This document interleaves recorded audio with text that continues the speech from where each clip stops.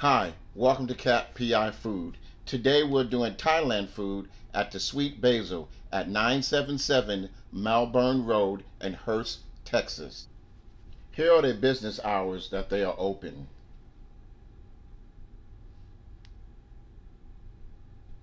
Here is an inside view of the restaurant. I normally show the menu, but it's so huge I'm not going to do that.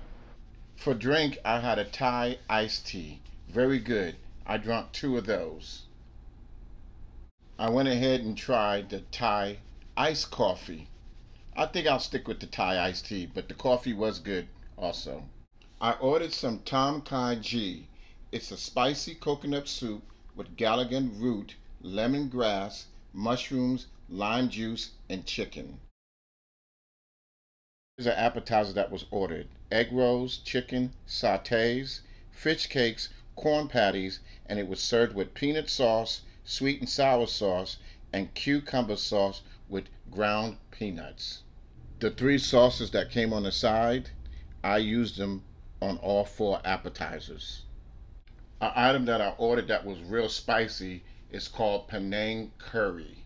It's coconut milk with red chili paste, green beans, bell peppers, lime leaves with chicken, and served with steamed rice. It is good, but wow, it was spicy for me, but I did like it.